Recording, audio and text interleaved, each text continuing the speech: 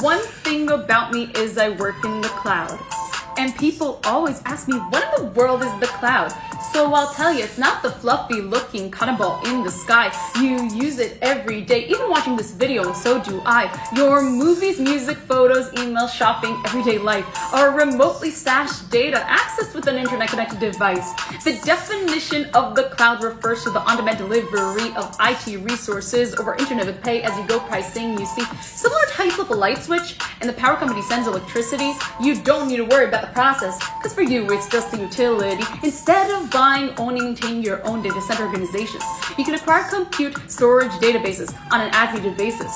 Public cloud spending is $500 billion industry. To understand that, let me tell you a little bit of history. Once upon a time, if you wanted to start a company, you would need to own and maintain your own servers and guest capacity. Instead of being able to focus on innovation, you would have to spend a ton of resources on data center location.